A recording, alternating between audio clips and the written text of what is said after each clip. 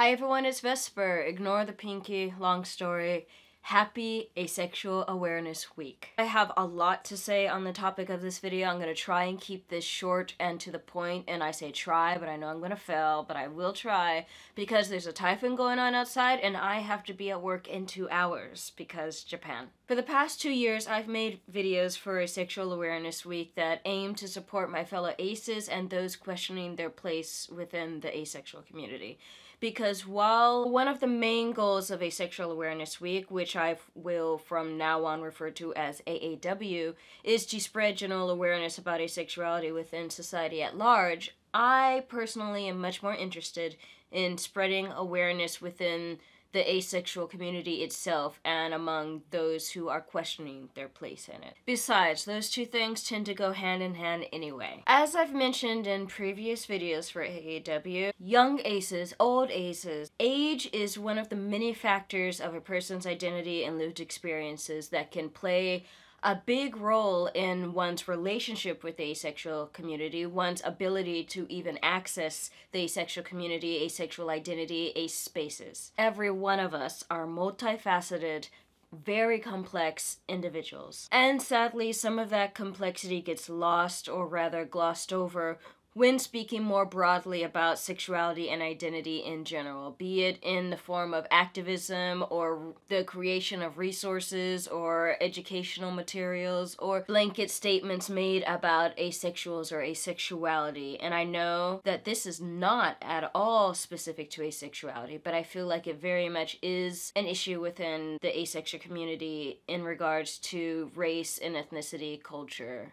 specifically. At no fault of anyone in particular, the asexual communities in multi-ethnic, multiracial countries such as America, Canada, Australia, the UK tend to be by far and large and disproportionately white. Or rather, that's the side of the ace community that is most often seen, be it in regards to photos and pamphlets or awareness and educational material or just who shows up at meetups or events or even what characters are headcanoned as asexual. It is the headcanon, right? I don't even know fandom terminology. But yeah, the most generalized statements about asexuality that people tend to make are based primarily on the experiences of white aces, which do not necessarily reflect the diverse experiences of people who are not white. And these commonly made statements, stories, recountment of experiences eventually have become almost like narratives within the ace community and within society at large in regards to how they view or think of the ace community. There often isn't a lot there that would make someone who is navigating their asexuality or sexuality in general in regards to how it relates to their ethnicity, their race, their culture, feel any more at home or represented within the asexual community than anywhere else, even within their own ethnic or racial group. And let there be no mistake that the overall whiteness of the asexual communities in the countries that I mentioned previously, that overall whiteness is not at all reflective of an actual lack of people who aren't white who are asexual, because there's no lack of us. And more specifically, if we're looking at this as a lack of non-white people identifying as ace, I will be very quick to point out the fact that there are various barriers that intersect with racial and ethnic minority groups that make asexual identity, community, spaces, etc. less accessible to people who aren't white. So if the thought of there actually being fewer non-white aces in existence, period, has ever crossed your mind, please defer back to what I just said a few seconds ago, because no. One of the main reasons why I made this channel 4 years ago in 2013 is because when I came out 5 years ago, I could not find anyone or any resources that existed in the same intersection of race and sexuality as I did. I could not find other people who were not just ace but also black. And that is not to say in any way or even suggest that those people weren't out there, weren't around, weren't doing things back then. I just could not find them. Sorry to say that so many years later, it feels like not all that much has changed. Yes, there has been progress, but I have no doubt that that there are still people like me who are not only ace, but another ethnic, racial minority on top of that, who run into a wall of lack of visibility, resources, etc., that are specific to being in that intersection of identities. An example of how this lack of awareness and resources, or just generalized statements, how those things can affect someone. Whenever I came across the 1% statistic, and for those of you who don't know, it's often rattled off, quoted, that 1% of the population is asexual. This is a common statistic that people love to throw out there, which I now call bullshit on, by the way. Whenever I came across that statistic, and even now, that number hurts me in a way that seems to not be the case for everyone. And I know I'm not the only one hurt by that number for various reasons, for any number of reasons, but specifically when it comes to being ace and an ethnic, racial, cultural minority within a minority. That hurts in a way that I feel like I cannot expect anyone who is not also black or otherwise in a similar position to me racially, ethnically, culturally, to relate to that. For example, another way in which I felt disconnected from the asexual community, ace awareness, ace activism, is in regards to the general consensus and the way that gender roles can affect how someone experiences or is confronted with socially being asexual. Because yes, while I do agree with the general consensus that gender roles very much do affect what people are faced with within society as an asexual person, there seems to be a general lack of awareness, consideration given to how race and culture, ethnicity further affects those gender roles that also affect how or what one is faced with within society as an asexual. It's not just gender, you're a woman and you're ace and you're faced with these things. No, it's more complicated than that. But I see all these general statements made that don't seem to acknowledge that. Because I first navigated the road to asexuality as someone who at that point in time did not actively identify as not being a woman, the most readily accessible narratives to me were that of what it's like to be an ace woman. Even though that is not true, because I am not a woman. Let's get that straight for those of you who haven't seen my other videos. Expectations of abstinence or holding out until marriage and how that gets confused with asexuality. Being considered a prude for not putting out. Common narratives, debunked myths about asexuality didn't really do anything for me personally, even though I'm sure they did plenty for some people, both white and not white. For me personally, yeah, not so much, if anything at all. That did not help me at all when faced with the much more common, for me personally, expectation about the ferocity of my sexual appetite. Nor did it help me navigate the reactions that I got about my lack of interest in sex. Because my lack of interest in sex was never mistaken either by society, me, or my partner as being me holding out for marriage. And me not putting out or wanting to put out was never me being a prude. It was just me being weird for a black person, specifically for a black person. One more thing to add to the long list of things that people considered me whitewashed for or not black enough for. Where was discussion of that? Where were those narratives? Where were people discussing those things of what it's like to be asexual and black and be faced with a combination of stereotypes and misconceptions at the intersection of those things?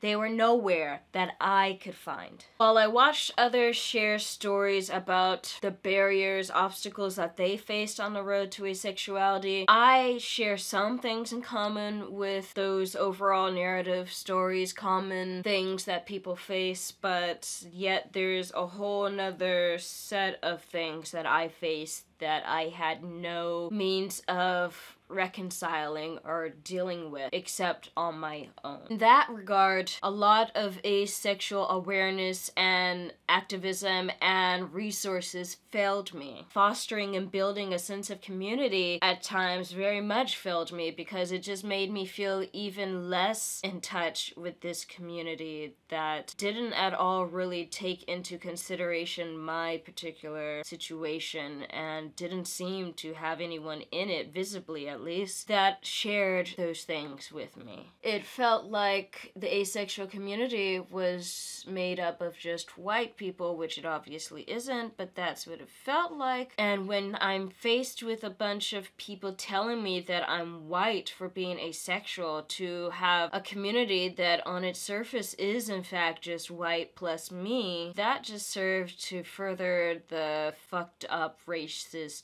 bullshit that others were feeding me. And there was nothing to counter that, to balance that, to offset that for me, except my own logic, which took a while to get around to. And finally, meeting other aces who aren't white, even if they were not black either. 5 years later from when I came out, how much has actually changed?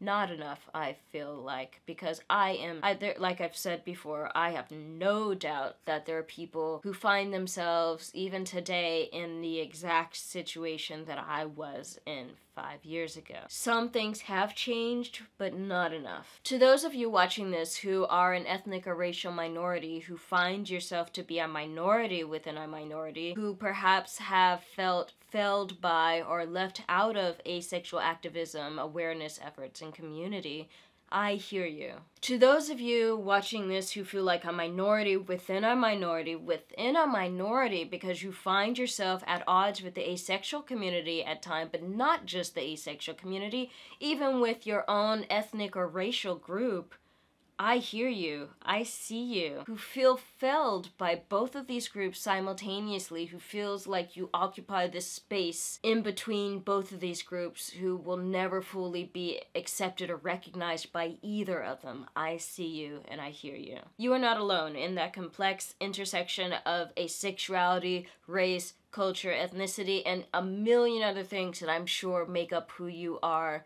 You are not alone because there are lots of us there with you. It's hard, it really is, and it can feel like the brunt of the work that needs to be done for us as a community to be not only acknowledged but actively included rests on our shoulders at times when it shouldn't, and it doesn't. I kind of mentioned this before, but the reason why I made this channel is not to educate people or to be a token out there on YouTube, non-white, asexual, for people to point to as an example of how not white the asexual community is, because people actually do that. No, I made this channel for myself and for people like you, for people like us, to see someone out there who is not just asexual and not just black, but non-binary, a million other things, that we are complex individuals. You are a complex individual and you are allowed to be complex because you are complex, and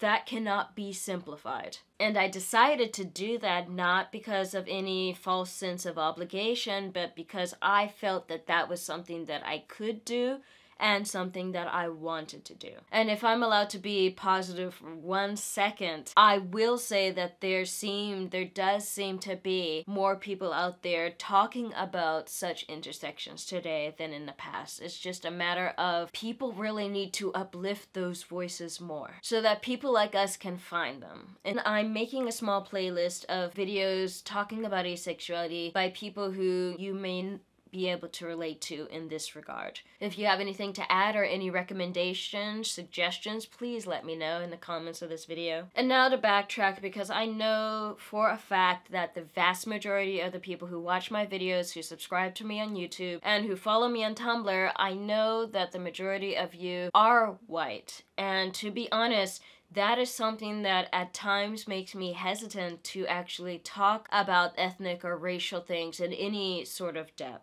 For one, it can be awkward, very awkward to be honest. Hello, Calcifer. But also because whenever I talk about such topics to a majority white audience, it feels like I have to do so in a way that's educational, in a way that's saying, this is how you can be a good ally, rather than being able to talk about it in a way that I really want to talk about it, of venting about, God, this is my experience and it sucks, and actually getting like solidarity and empathy from others who have the same or similar experiences. Because how can I vent about or talk about something and even hope for solidarity or empathy if the majority of my audience has never been there? And sympathy tends to be how people respond to such things when they themselves do not experience those things, and sympathy isn't the last thing that I'm looking for when I talk about these things. But see, that's just it. That's the catch-22. How can I hope for help from those who are more visible, who are more prominent in the community, who have never experienced the things that I have experienced, without putting my voice out there for them to uplift, without putting my experiences out there, without, to some regard or another, being the educator that I really don't want to have to be. So to allies or would-be allies, here's a little parting tip that I'll leave with you today. There is no single easy way to make the asexual community, asexual spaces, asexual resources, etc.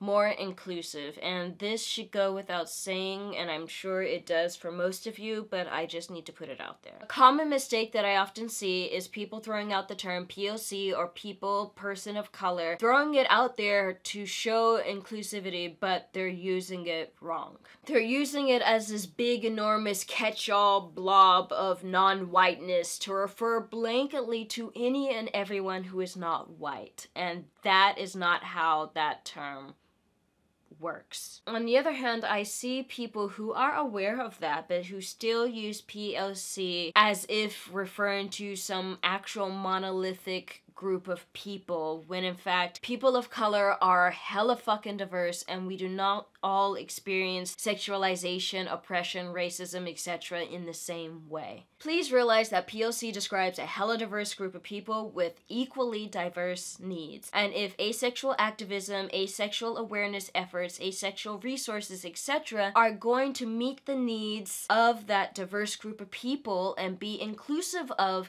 that diverse group of people, those resources, that activism, that awareness effort needs to be equally diverse. Uplifting the voices of the people who actually exist in that intersection of identities and lived experiences is of the utmost importance. Don't just parrot secondhand information if you can avoid doing so. But on the other hand, don't just search out and uplift that one black person who has an opinion that you happen to agree with. Do not just uplift one Latinx person and say or call yourself uplifting the lives of all Latinx people or POC in general. Please, please uplift all of our voices and acknowledge the fact that one person saying one thing is not that person speaking for an entire ethnic group. Please do not treat me or anyone else like a token who speaks for an entire group of people, because I speak for no one but myself. Being a true ally does take a lot of effort and requires you to actively educate yourself, and it is a lifelong commitment. Are you ready for that? Do you have what it takes? I hope so. Anyway, this video has gotten ridiculously long. I said I'd keep it short and sweet, but yeah, in traditional Vesper fashion, no. Word vomit everywhere. But I feel like this word vomit was at least important, and if you made it through all of it, hats off to you. Thank you so much for watching. I hope you have an awesome Asexual Awareness week, and I will see you next time. Bye. On a random side note, have you guys seen any other Asexual Awareness Week videos for 2017 out there floating around somewhere? Even if it's weeks, whatever, later, let me know, because maybe I'll compile a list of them somewhere so people can find them. That would be awesome, I think.